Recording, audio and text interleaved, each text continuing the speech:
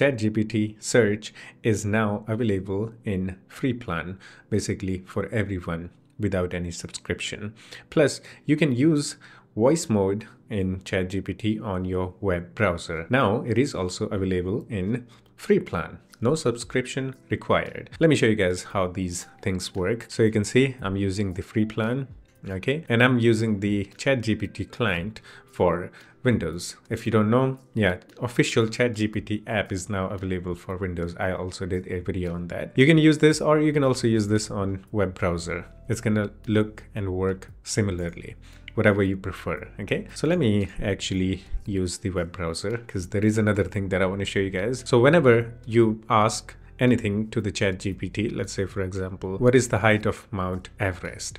Now we can ask this directly as usual by clicking on this, but we can now actually do a web search. So we have to click on this option, search for web. Okay, select that, and then these icons will turn blue. And then if I enter or click on this button, let's say I'm gonna hit enter, it's gonna do a web search. So you'll get the description, okay, about that, whatever I asked, okay, and then a couple of news and articles about the Mount Everest, all right, or whatever you have asked. And it will also link you to some websites where it pulled out the answer from. So this is the ChatGPT search. So basically now it can do web searches just like Google and Gemini. So you can ask whatever you want. Make sure to, click on this icon when you want to do a web searches, and then ask whatever you want to ask. Let's say, for example, I'm just going to ask this follow-up question: how cold is it right now in Mount Everest? Okay, so it's going to do the web search, and hopefully it will also give me a correct, temperature of that. It's December 17, is it? Yeah. So today, wow, minus 28 degrees Celsius. That's really cold.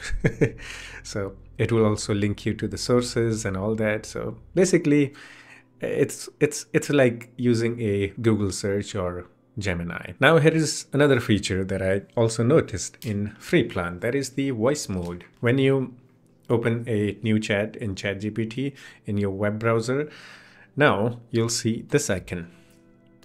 Okay, when you hover your mouse, it will say use voice mode. So basically you click on this, it's gonna open the conversation thingy. Yeah, hello. Hello, how's it going? It's good, it's good. How about you? I'm doing great. Thanks for asking. Anything exciting going on today? No, I'm just here just for fun. That's awesome. Sometimes it's nice to just relax and have a chat. Stop. And all right, take care. Have a good one. You can also interrupt this. That is also cool. And you can also change the Feel voices. free to ask me about anything that's on your mind. Hello, it's love. Hey, how's it going? Hi there. Nice to meet you. Ho, ho, ho! Happy holidays! So there is this new voice for the holidays, I guess. Hey, the what's Santa up? voice. Hello. Hey, how's it? Hi there. Ho, ho, ho! Happy holidays! How are you doing, Santa? Ho, ho, ho! I'm as jolly as ever. The elves are busy making toys, and the reindeer are gearing up for the big night. How about you? Are you getting into the holiday spirit? Yeah. That's wonderful to hear. The holiday season is such a magical time. Have you been thinking about what you'd like for Christmas this year? I don't know. I haven't decided yet. Can you stop? Pause for a moment. Of course. Take your time to think about it. The holidays are all about joy and reflection. Whenever you're ready to chat again, I'm here. Ho, ho, ho! Wow, this is actually amazing. Okay, they put the Santa. That's really good. Yeah. This is definitely going to be really amazing thing for the kids, or they can chat with Santa and all that. Yeah, this is actually really good. Now, in terms of functionality, I feel like ChatGPT is better now, because Gemini doesn't have this conversation feature in web. You can only use it on Android phones with the app and all that.